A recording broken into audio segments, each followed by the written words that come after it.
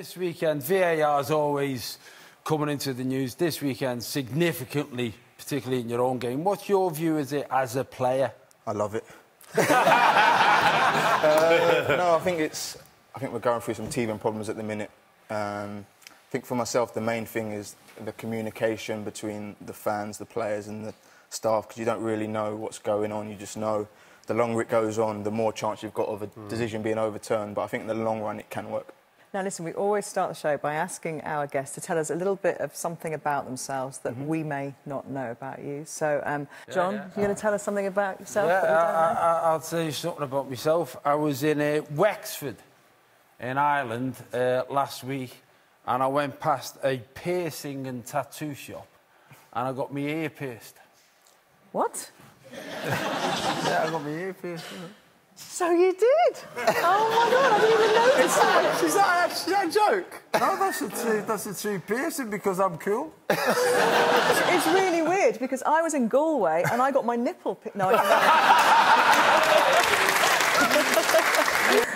my God. Yeah, and are you happy with it? Well, I think so. You know why it is? Because I'm hoping that I want to be a groovy granddad. So when I'm 70... and people will go, oh, who's he in the corner? You go, I don't know, but he's got his ear pierced. So are you gonna... So come on, we've warmed you up now. My not so interesting fact is that I've never stepped foot in a nightclub.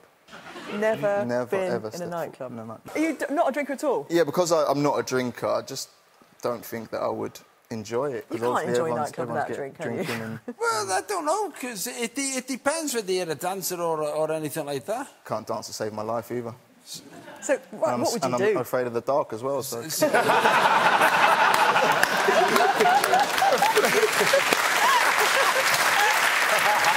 Well, Andros, you started your career at Spurs, spent one season with Peter, I think, did you? Yeah, I trained with him. I don't think we stepped on the field together. But obviously with Andros, I remember him coming through. He was part of a good group. You know, obviously Harry Kane was in that group, and Tom Carroll, Ryan Mason. Yeah. He had some good players in his youth team, you know, coming through, and they used to train with us every now and then. You could see that they would go on to bigger things, as those four obviously did with Andros as well. But I mean, straight away he came over and had a confidence about him. He was looking to, you know, take people on, get shots away like, as he plays now. But he was doing that as a 17, 18-year-old. I think the first team players used to hate me because you know what they're like. They want you just I didn't want to say that. We had that resilience, to be honest, because myself, Jermaine Defoe, Robbie Keane, we were letting him know. It was brutal. But you're talking about that internal confidence, and when Gabby went through the list of places that you've played, that's part of your development, going out on loan. Yeah, when you're coming from a glamorous team like Spurs as well, and you go somewhere like, I don't know, Yeovil. Tell us a bit... Sorry, Yeovil. What was that? It was a bit of a culture shock. It was, because I was 17 at the time as well. It was literally, I was living at home. I had my food cooked for me. Everything was done for me. Then you're on a train 2.5 hours later and you're staying on top of a pub. It was a complete culture shock, and obviously I was schooled well at Spurs. I knew the right food to eat and that sort of side of it. So when you look at the menu and it's burgers and fries, you think, all right, how am I going to survive? Went to the local Argos, got an electric stove.